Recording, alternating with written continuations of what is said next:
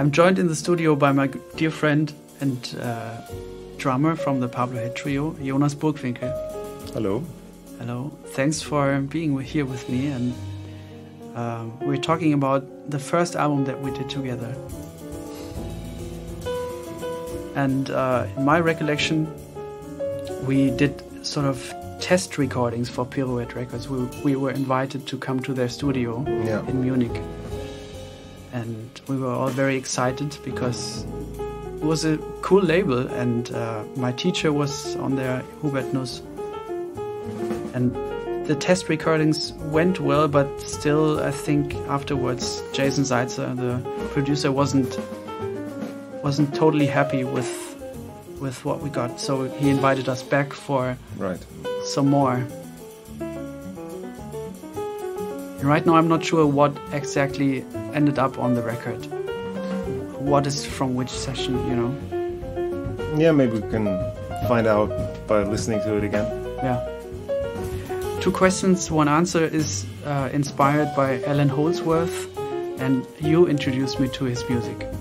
I remember showing you Against the Clock from Wardenclyffe Tower, one of my favorite Alan Holdsworth tracks. Yeah.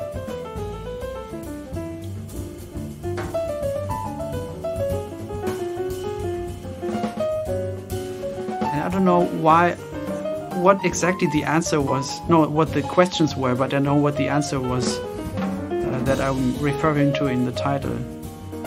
I think I was dealing with 2 separate questions in my life at that time, and both questions I arrived at the answer that I had to relax. Good answer anyways. No matter what question. Do you remember the first time we played the piece, or how you approached the piece when I gave it to you? Because I don't. Me neither. I just remember feeling it like an immediate, nice. It has a nice flow to it. You don't really have to do much. It has its own momentum. Yeah. I didn't really think of Alan Holdsworth playing it, to be honest. Yes. But maybe that's a good thing. Yeah.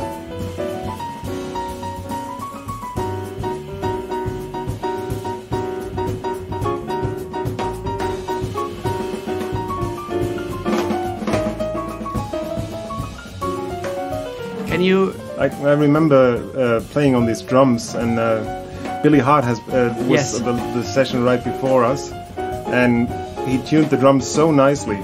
I never, and I just left them right where he had them, and it was so much fun playing on this kit tuned up by him. Yeah.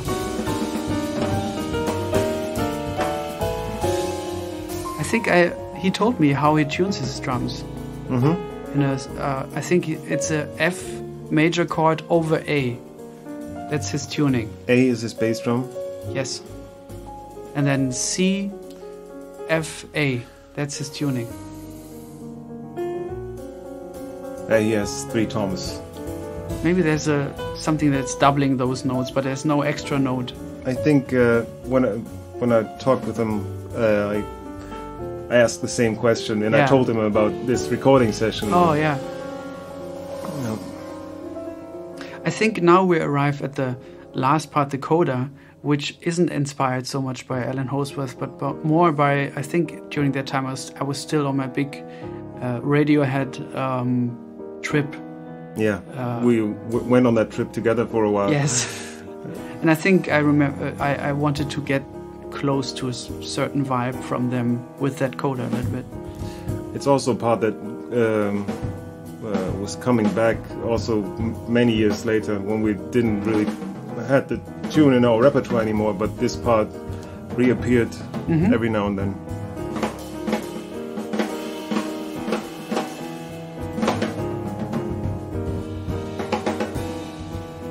Can you dive back into memories of stuff that you were checking out at that time or working on, now that you listen to yourself solo over a part like that?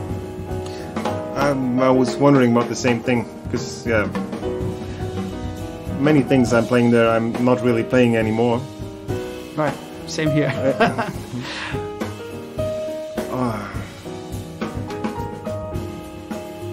I heard some Brian Blade, I think, some influence, but it's such a long time ago. Yeah. It's like seeing an old picture of yourself, right? Or is it hard for you to recognize yourself? No.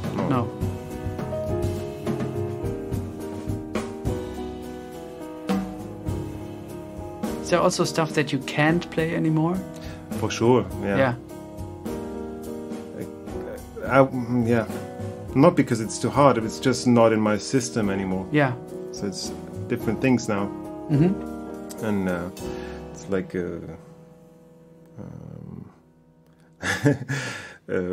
some sort of reptile that you skin yourself, and there's different things.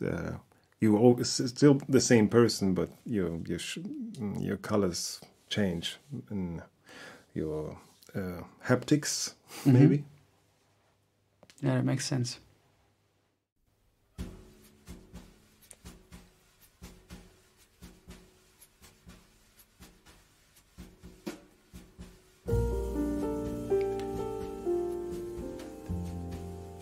Did you notice? It was uneven, the intro. Yeah. Yeah. But we didn't play it like that. It was a joke that Jason, when he was mixing the record, he found it funny to shorten the intro, so it's not even. Mm-hmm. Because I remember later when we played that song, I used to do that. That it's not always bo-boom, bo-one, bo-one, but displacing it, but in a very smooth way that it doesn't really pop out. Yeah, but maybe it wasn't your ideas in the first place. Maybe, but it's actually the first time I realized that. Now, you mean? Yeah. The other day I was listening to On the Lake by Peter Erskine, and I found the same groove that you're playing. Did you think of this piece when we recorded this? Not really, in a way, because this groove I played for a while, but without knowing that record. But by someone, like a dear friend of mine by that time, like way earlier, Willem van Dijk, a bass player, I played in his band, and he told me about a groove like that, and I didn't know it, and I tried different things, and something like that. And then later I found out, okay, he meant exactly that groove. Ah, okay. It's like a kind of backwards situation.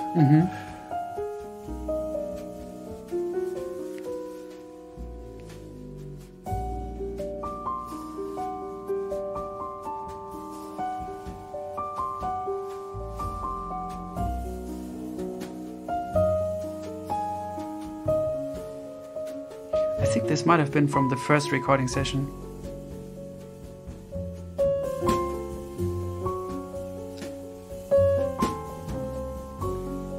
The tune itself was inspired by a dream that I had of walking through an enchanted forest, and the legend says that if you walk through this forest, you'll forget everything.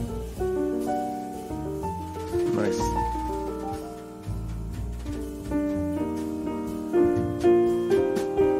Which often happens when you dream something, right? I mean, you forget what you had. What you went through. Yes.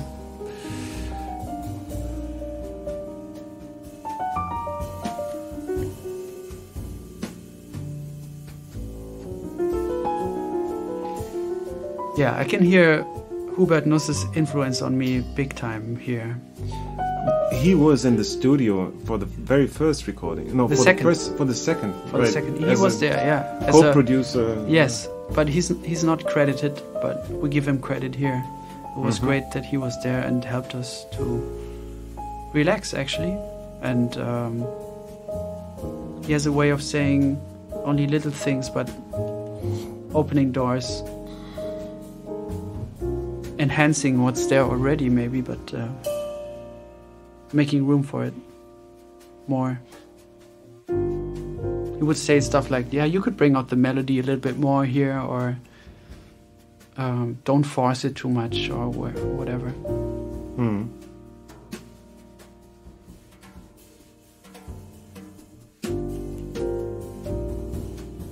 It's funny, I remember it that we played it slower than this. It's pretty fast. True. Maybe you're old.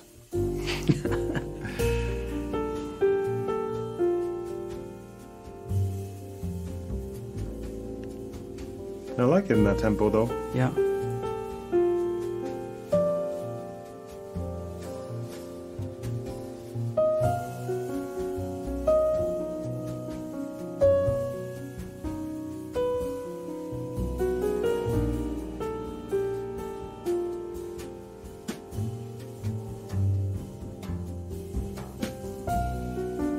There's a lot of space for Robert, somehow. Like today, he isn't here. A lot of space. I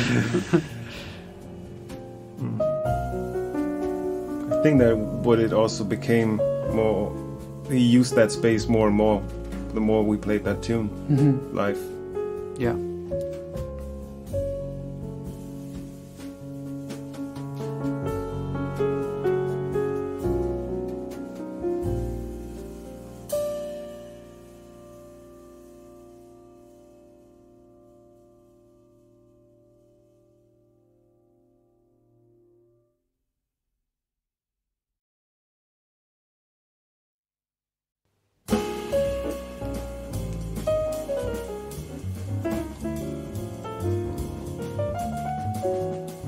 Hand Jive by Tony Williams. Yeah, I kind of remember that take, playing that take. Oh yeah? Yeah, because I think we never played that before. No. You just brought it to the recording session and, hey, let's try this. And I'm not sure if that's the first or the second take. I think first take, yeah. But it was just, yeah, the energy was there, and we just played it. And it was very nice.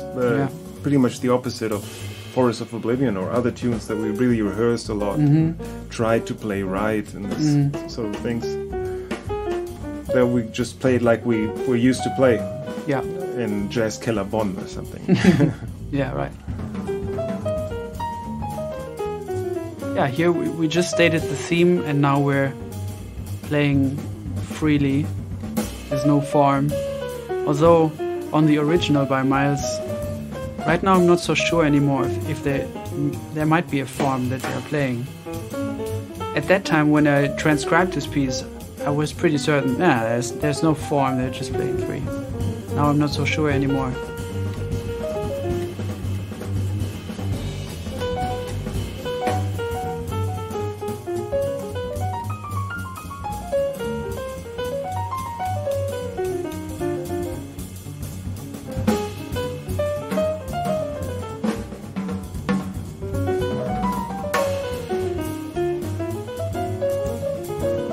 Didn't you have some issues with your arm? One of those sessions? Or was it another one? I think it was before those sessions. Oh, okay. But I had troubles, yeah. I had tendonitis, and Hubert Nuss actually helped me to overcome this. Because I was tensing up when I was playing. And I was playing fast, trying to play fast. Yeah. And like 2 questions, 1 answer. The answer is relax, and during that time, Hubert was instrumental with giving me answers for a lot of questions that I had. No.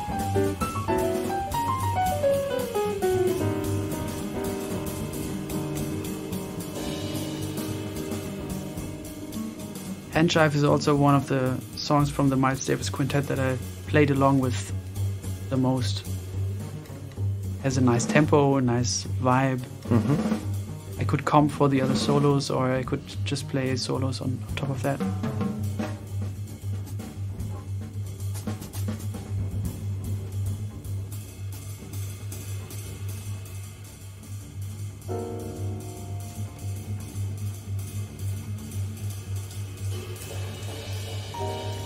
But that was, we played it all in one room, right? But there was a part of the recording session where I was in a small room. Yeah. But I remember playing hand jive all in one room. Yeah?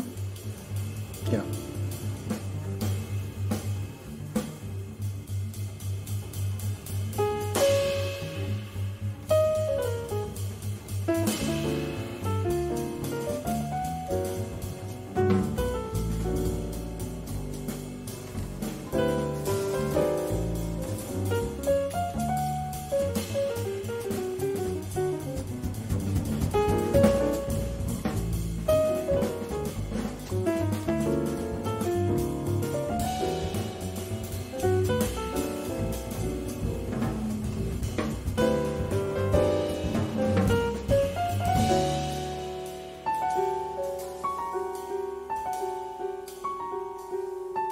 Yeah, I remember going into this outro thing.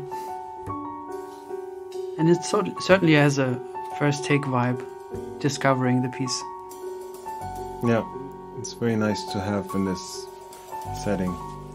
It's always nice. Mm.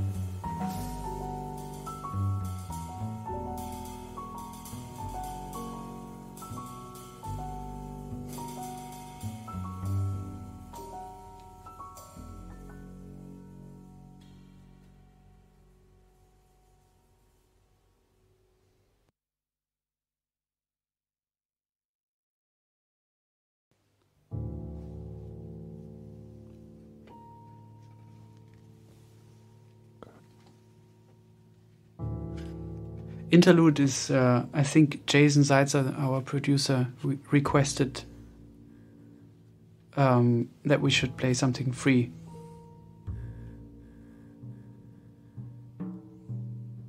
I don't know how many interludes of these we did, but he said that at one point maybe we reached a dead end or something.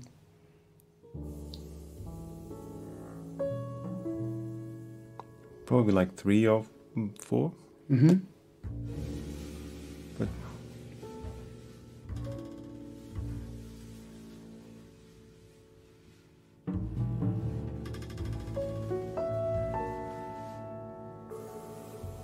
also another remembrance of that recording was Jason putting up walls of separation between us, so we couldn't give each other visual cues.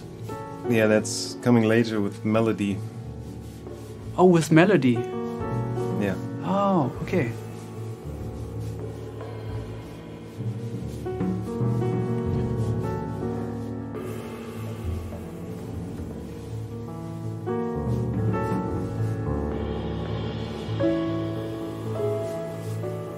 Wasn't that the first time you went to the studio?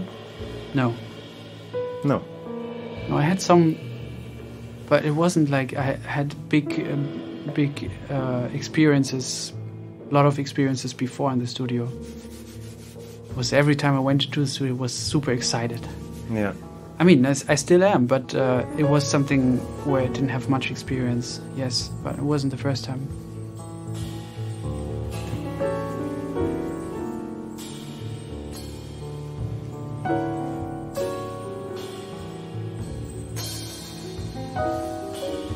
I have to think of our Radiohead project again, where we just dwell on sounds and moods. And that was 1 year before that. We did a concert or 2 concerts where we only played Radiohead pieces.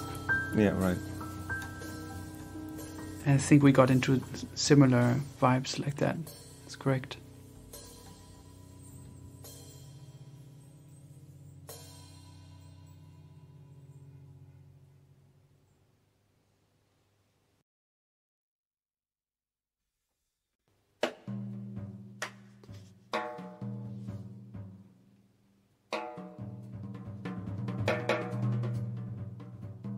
Phasen. We usually started out Phasen with a drum intro, I think, at that time. Sounds like it. And this is a piece I still wrote at home, when I was living at home, I think. I wrote this before I came to Cologne.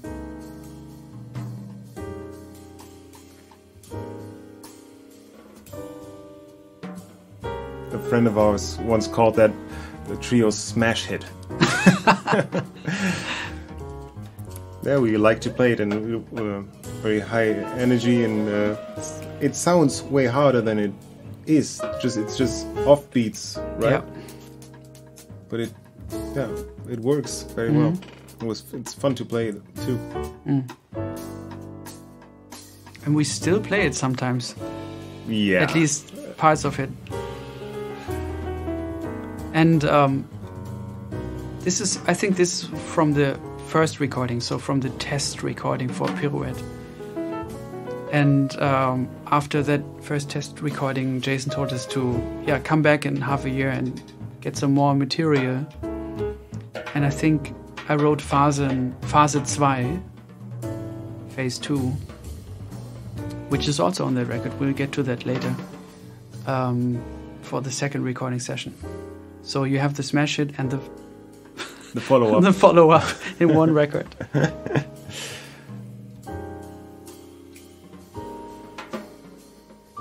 I think we kind of insisted of having this version on the record. We tried on the second session and it didn't. Yeah, also I think Jason wanted us to play it calmer, with less live energy, but we liked that. Yeah. Because that was a big part of our live performance thing, and especially for a debut recording, we wanted to have at least once that kind of energy and color on it.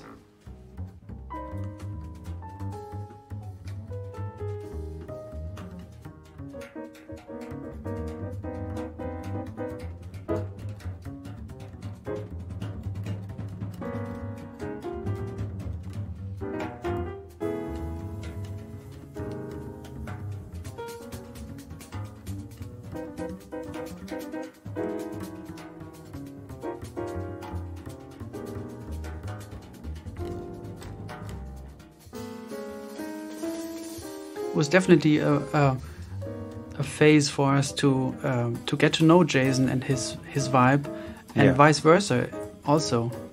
And I think we had to get used to the way he was maybe demanding things or not saying things at times, and out of that grew a very dear friendship that spanned over more than a decade now.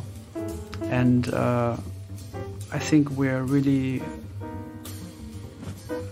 thankful for him to have given us this opportunity and trust in us. And this is my first recording, our first trio recording, and out of that grew, I don't know how many, 9, 10 recordings, 12.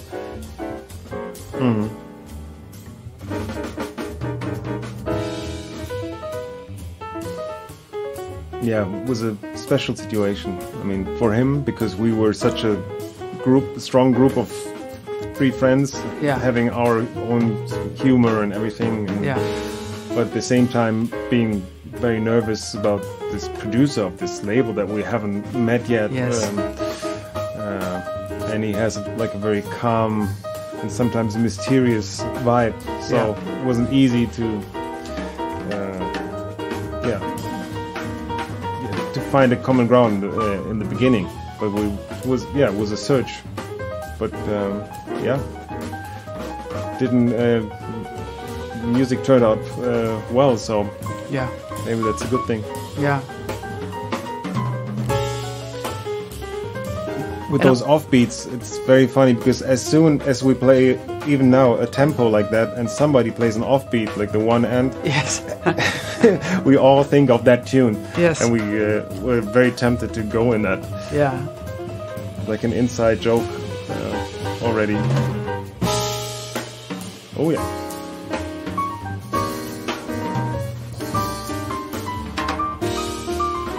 Oh, we're in the form now.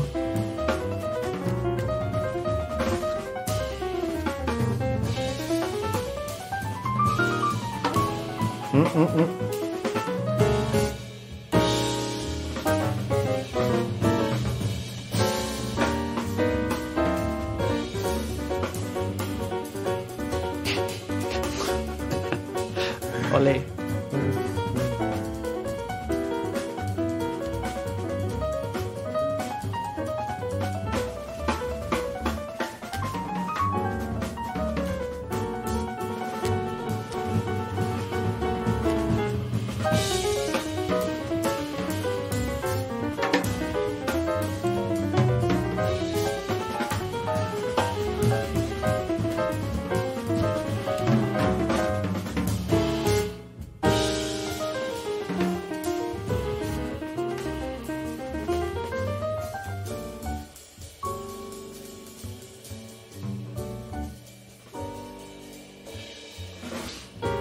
And head again.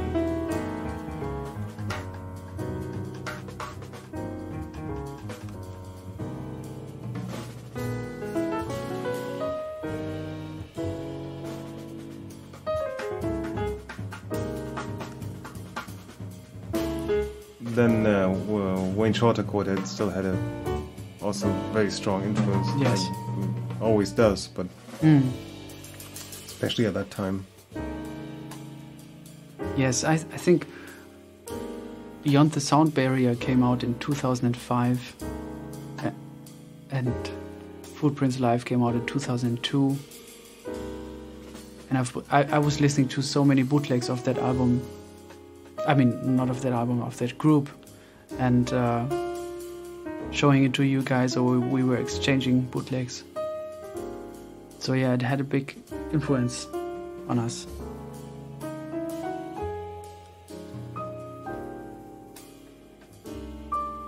And sometimes when I would play the song, I would imagine him playing with us. Mm-hmm. What a nice thought.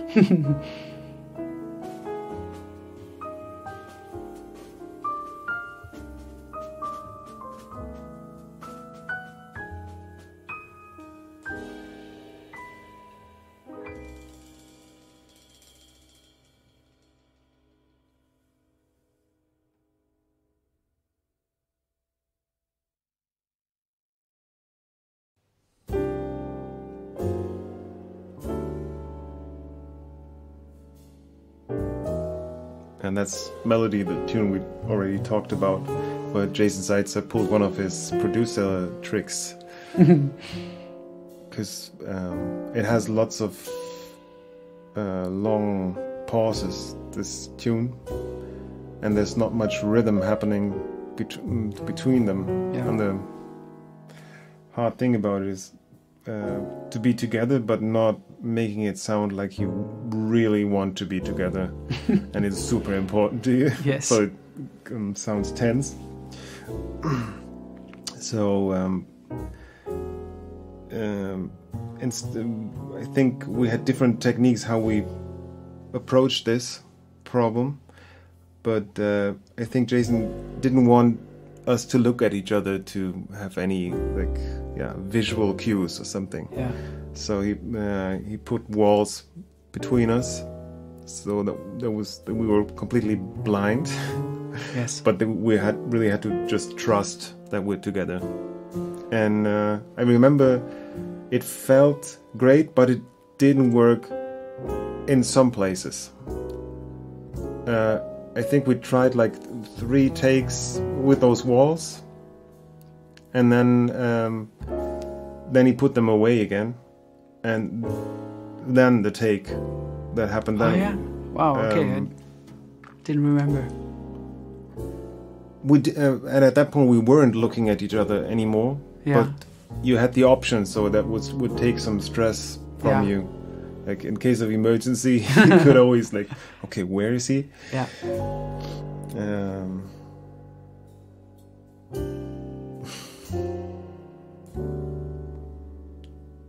It was also funny, Jason style, that he would just start rolling in those walls without commenting. He didn't say a word. Like, what's happening? Is the recording session over?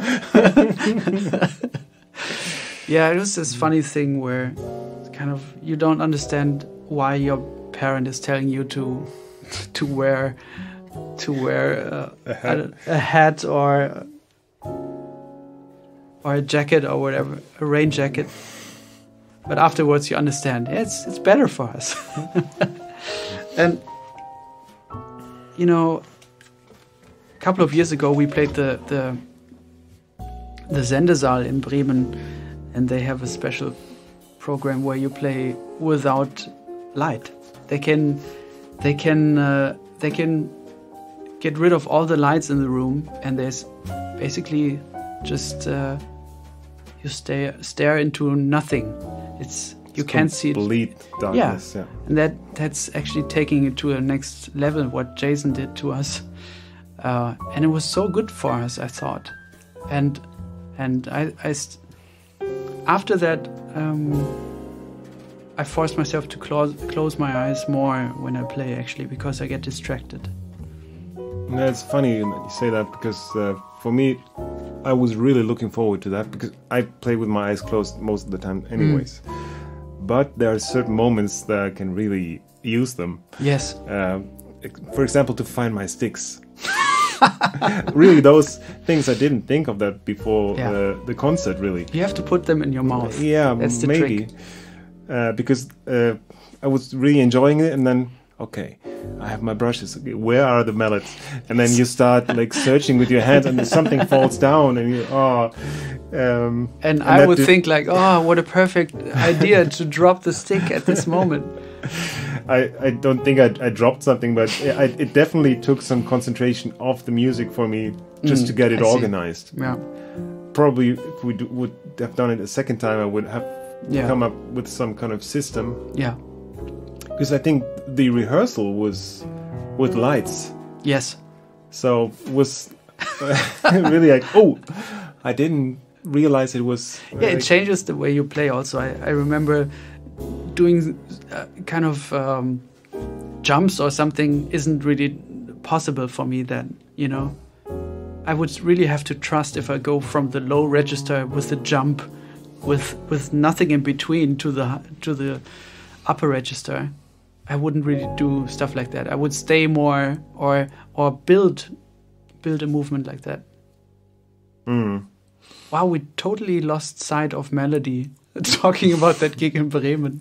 Yeah, but it's connected. It's connected, and I remember when I wrote melody, I wanted to write something without melody, but obviously the top notes of the chords create a melody. That was kind of an aha moment for me. And also with the rhythm, I wanted to find something that wasn't really identifiable rhythmically on a grid level or something. And that is a topic that has stayed with me, I think, since then. It came back in different pieces. Yeah, that tune really had an influence also on the trio's playing and how we would approach this kind of situation. Especially this thing that you just trust that you're being together, and if you're not being like rhythmically 100% together, it's not the end of the world. Right. But it's more important that you really hit those notes and really mean them at that moment. It will still sound better than being hesitant about them. Will never sound as good. Yes. And now in retrospect, I think pieces like Dicke D or something is a continuation of, definitely, of melody.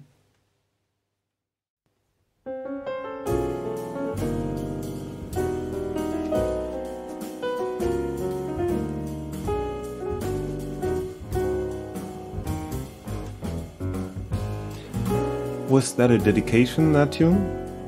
I was thinking of the Alfred Hitchcock movie Vertigo, which is still, I guess, my favorite movie. especially in that moment here. Right, I remember. This has the zooming effect, like that. But remember that it also reminded me of Chris Potter. Yeah, that's a nice record too. Yeah, I used to listen to that a lot. Mm-hmm.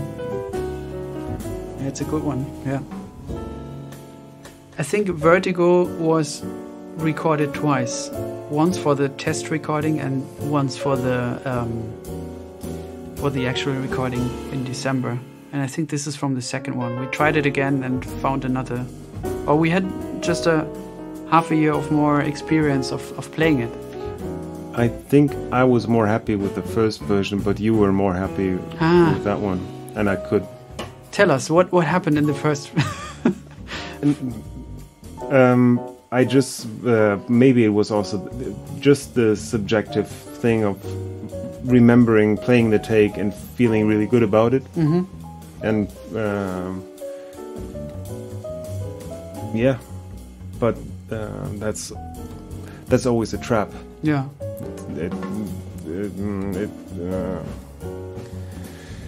Sometimes you're not listening really then, because you think you already know the answer. Mm-hmm. You're just looking for those clues and not listening to the rest so much. In the end, I agreed anyways. So.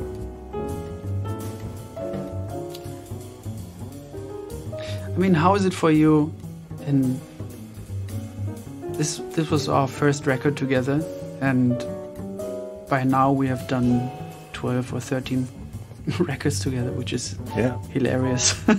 and maybe we even did more with other groups. Yes, of course, yeah. But I remember we all were very... it was important to us to get it right, the first album. Absolutely, yeah, because how everything developed pretty fast for this trio. Yeah. And we were really focusing on that and really rehearsing for it.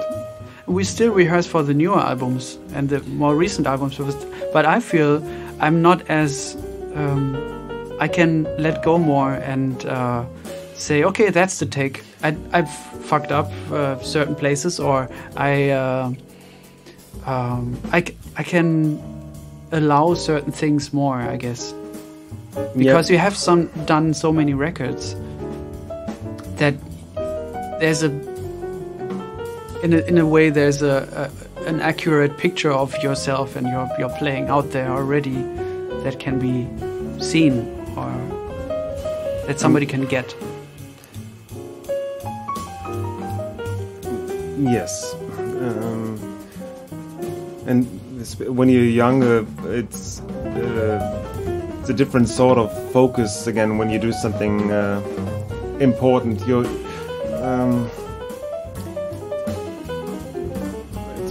There hasn't been so many other topics then. It was easier to really focus on one thing. Right, yeah. And plus, of course, what you just mentioned, at the younger age you still also worried about technical things way more than now, because you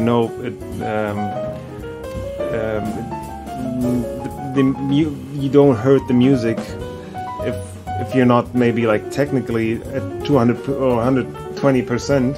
It's more important that you musically at 100%. Yeah.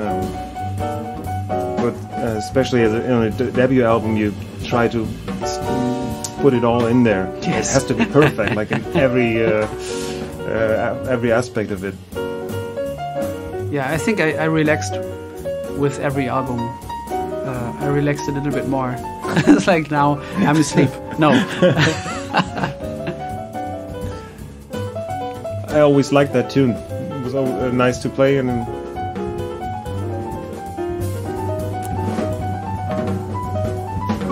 the solo form is a bit hard.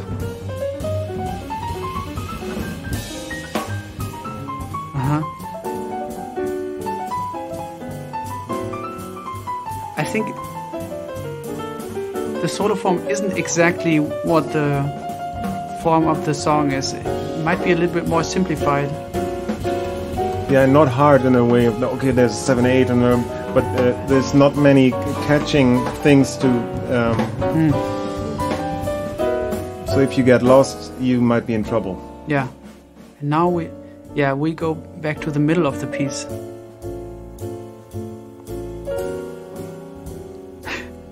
And I remember, when you played those dotted quarter notes, I had to really hold on to everything to not get lost, or take this as the new quarter note. Yeah.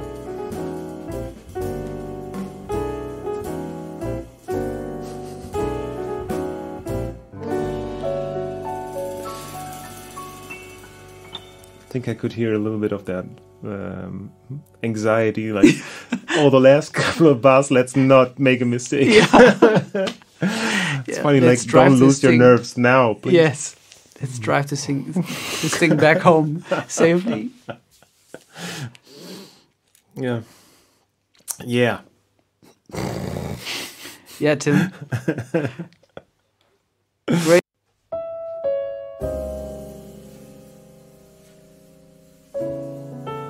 Pájaro Triste is one of my favorite pieces by Federico Monpou, and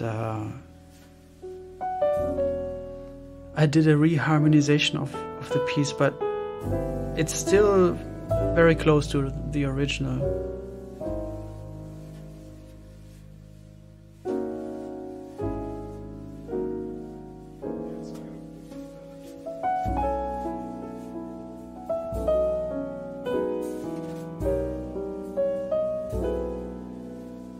And this is the first record of us, but after that, I think on almost all of the records, we played some classical pieces that I rearranged for us.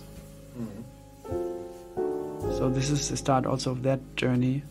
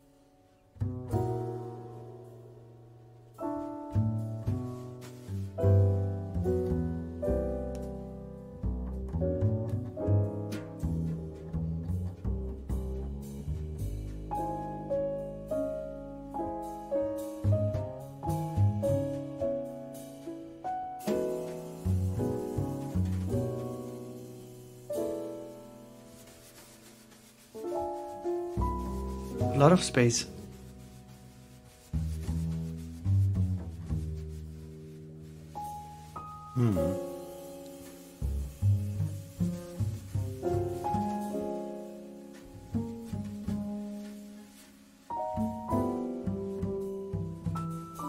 Trying to formulate a thought, but it's hard.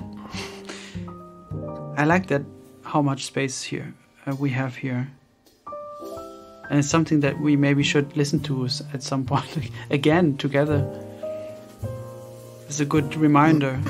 But also, I feel like we weren't able to get to certain detailed places yet, or like we didn't know as many colors yet. And like, if we would play that now, there were certain rhythmical or harmonic or melodic places in between that we would easily be able to access, maybe. Organically. Yeah. But although maybe that gets in the way of leaving space, because, you know, there's the element of just because you can something. And I don't want to give the impression that we have superpowers now or whatever. But still, this is 14 years ago. I think I see music a little bit clearer now than I did then. It was more blurry for me.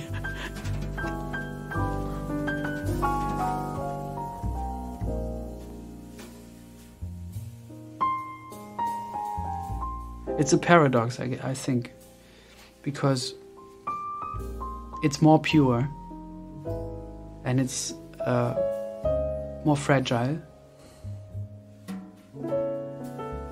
But also I know that back then I didn't know a lot of things that I wanted to know. And by now I think I've gotten more close to knowing them.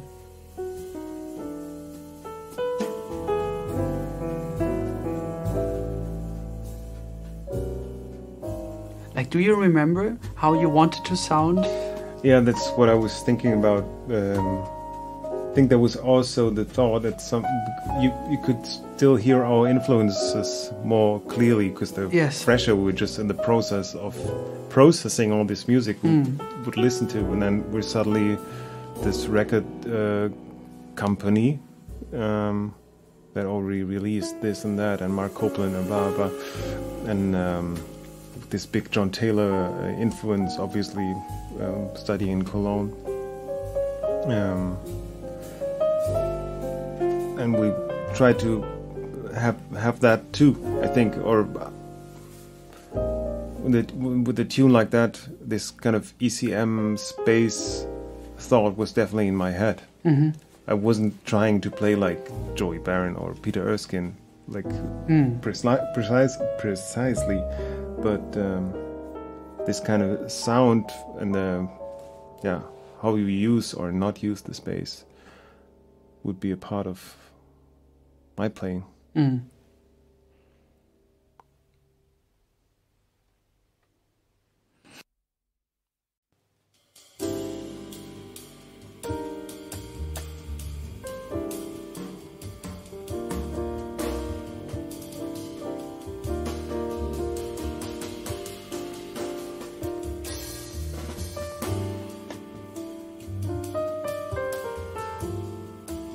Might have been from the first recording.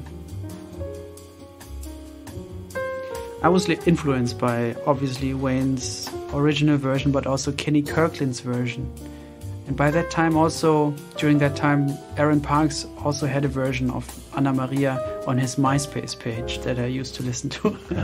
So I think those were the versions of that song that were in my head at that time. What band did you play that with? I don't remember.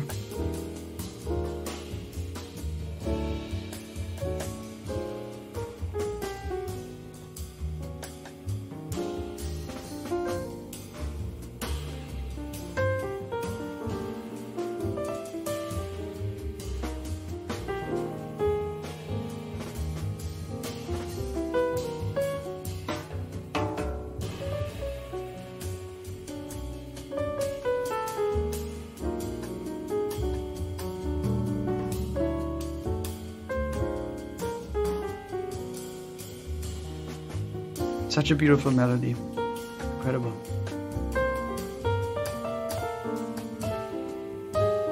Yeah, I always enjoyed playing that tune. Mm. Still like it.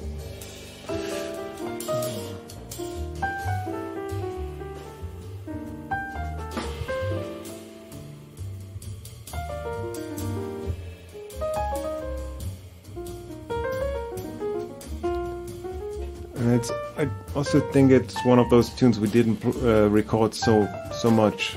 No. It was like 2 versions or something. Yeah. And also this coming from the first session, I think that's right. Yeah. Because we didn't feel like, it felt like, that's pretty much it. Yeah. For us.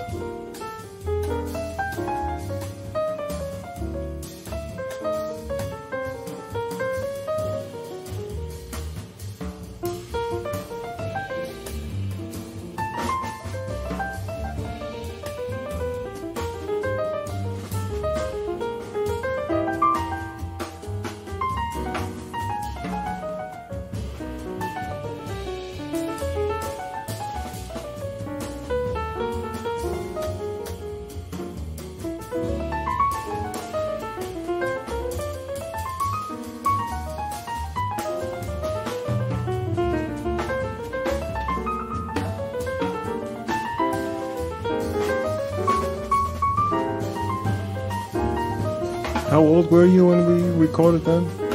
9 years old. Who would have thought? A young boy No, I think I was 18 or 19. Yeah, 19.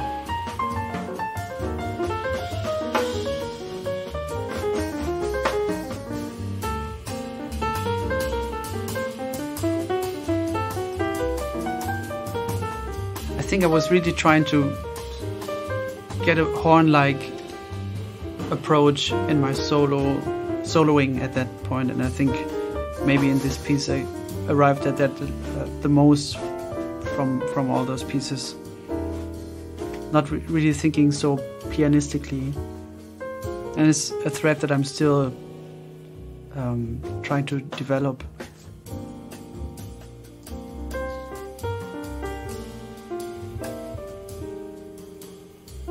And I don't know. I think that at some point during that solo I was on a triplet path that I couldn't really get out of. Yeah, I know what you mean. But this is a nice contrast of you guys kind of driving the vehicle, and I was sort of floating on top. Yeah. We still do that sometimes. Yeah.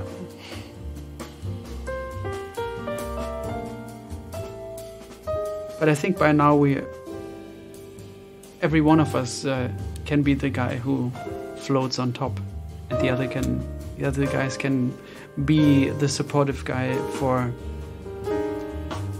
the others more. Or let's say I can be maybe more supportive and not float on top all the time. Yeah, I mean, sometimes we talk about those things. We're feeling this one kind of playing situation that comes up too many times. Right. We try to approach it and try it in a different way. Mm-hmm.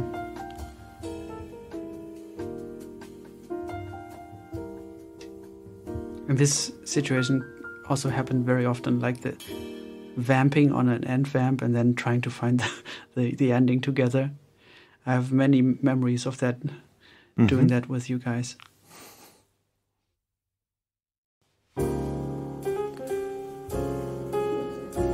The final piece of the first album, Phase 2, Phase 2. Oh, it's fast. It's pretty fast, yes. Yeah. Yeah, the conclusion. Yeah.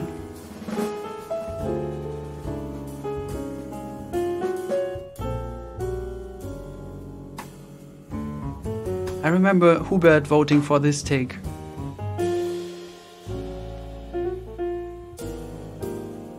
And I think we were struggling. I mean, it was hard to play over this piece and to have it feel at ease at the tempo.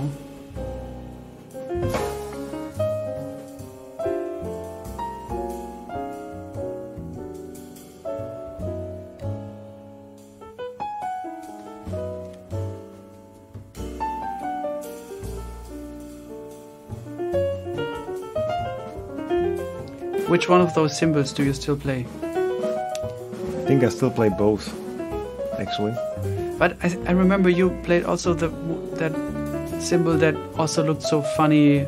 The wobbly one? Yeah. I didn't hear it on that record till now. I have this 18-inch K crash thing that I don't really play anymore that often. But for the rest, it's pretty much the same cymbal setup I mostly play now. I mean, also I play this 24-inch with all those holes in them and cuts and everything. But in general, that's still a very common setup for me. Mm-hmm. Why is that? Why didn't you? I have so many cymbals, and I play lots of them, but I somehow always came back to these because they have a very specific way of blending with the music. That's for me the most important thing, how the cymbal blends with certain instruments, and especially that Istanbul. It's an Istanbul, not an Istanbul K. That I worked on myself a little bit, and I've had that since I'm like 17 or something. It has a way of not getting in the way of the piano. Right. but still being and has lots of attack, but also you can crash it. Yeah. It just works. Yeah. And it's not that I didn't try to find something else. Sure. Yeah.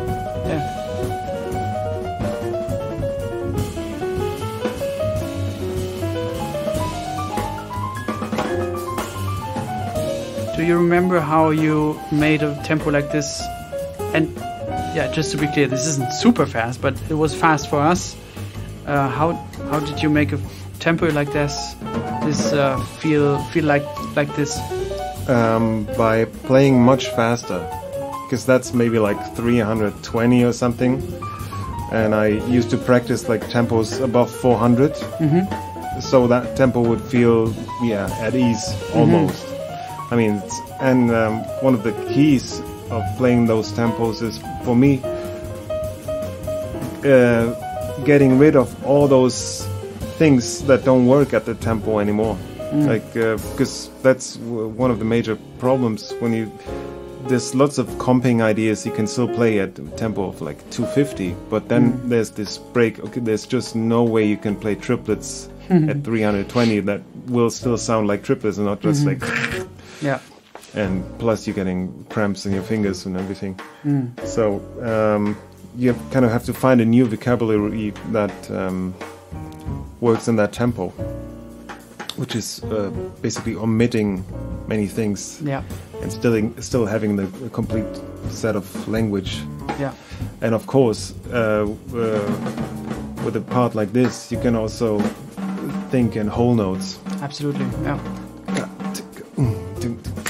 And there's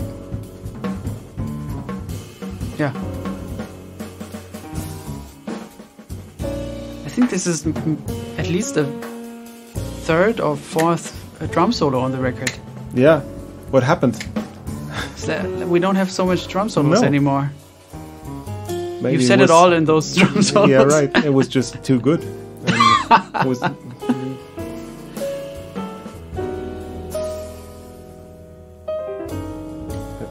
think there's maybe one drum solo on the last recording.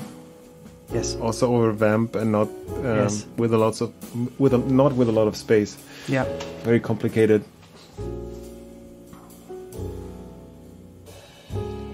Yeah. So the connecting thread between Phasen and Phase 2 is, I guess, a catchy 8-bar vamp with a melody that we just arrived at. Phasen and a had fast something. tempo. Yes, and fast tempo.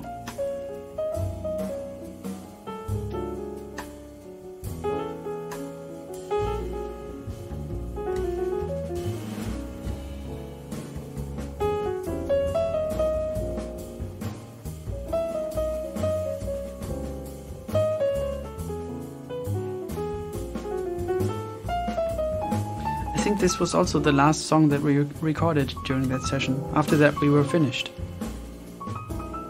And we still wouldn't know if this would be coming out, right?